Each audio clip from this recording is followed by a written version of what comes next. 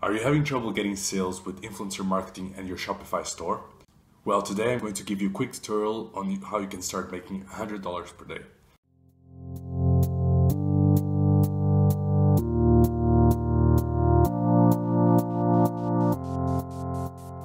Hey guys, this is Broke to Beast, where we make videos about starting your own business, online or offline, as well as follow along my own journey. Before we start, if you like entrepreneurship and business content, make sure you go down below and subscribe because we post videos every day about helping you achieve your success. Alright guys, so now we're here in my computer and I'm going to show you the quick steps that you need in order to have a successful Instagram influencer campaign together with your Shopify store. So if you still don't have Shopify store, you can come here to Shopify and click on Get Started. And after this, you just enter your information and you'll be taken to the Shopify store. Once you have your store, you can come to AliExpress, and by using Oberlo, you can import the products that you wish to your store. So imagine you're going for fitness, for the fitness niche. You can look at these products over here. You can import some of these products to your store. Now, although your store doesn't have to be only one niche, I'd recommend you to start with only one niche and test it out with influencers, so you can know that it's not working out and you can move on to the next. The next part of your journey for your Shopify store is to start finding influencers to promote your products. So basically, influencer marketing is when you find influencers in your niche on Instagram or any social platform that have a significant following that will talk about your products in exchange for money or other goods that you can offer them, such as free products. So if your niche is fitness, the first thing you have to do is search for fitness influencers on Instagram. If you do a search on the search bar for fitness, hashtag fitness, or for example hashtag fitness model, you'll be able to see here tons of posts of people that are influencers, and then you can open up these accounts to see who are these people.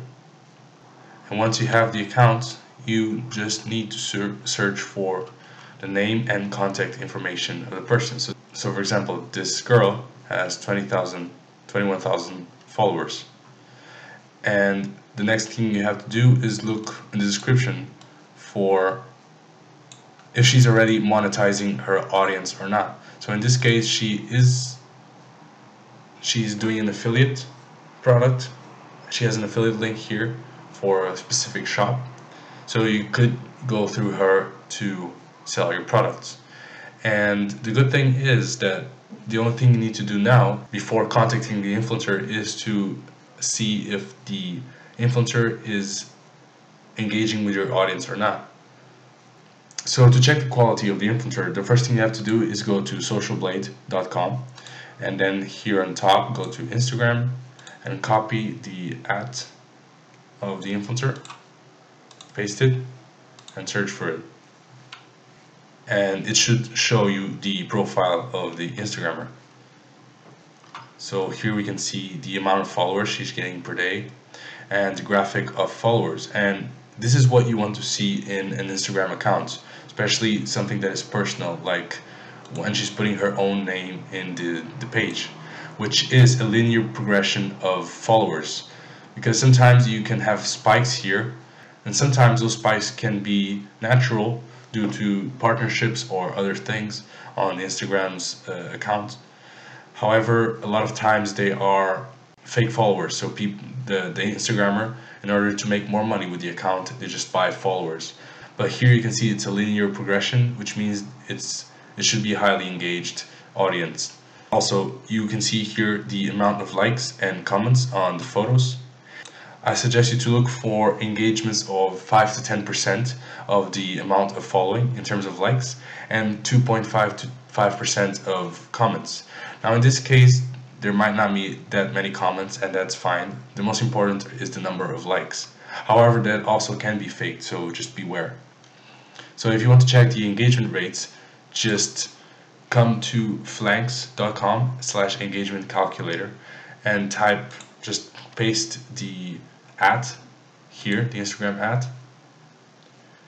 and as you can see, the engagement rate of the influencer here, which is 8.56, which is in the range we want, between 5 to 10%. Yeah, so as you can see, this influencer could be a very good option to contact for your brand and to partner up with.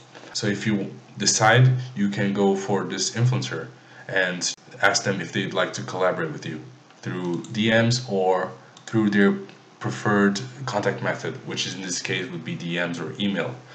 I can't see the email here because it's the browser version. So let's check out another influencer. Here's Kala Lanch. She's a mom and she's also into fitness, as you can see.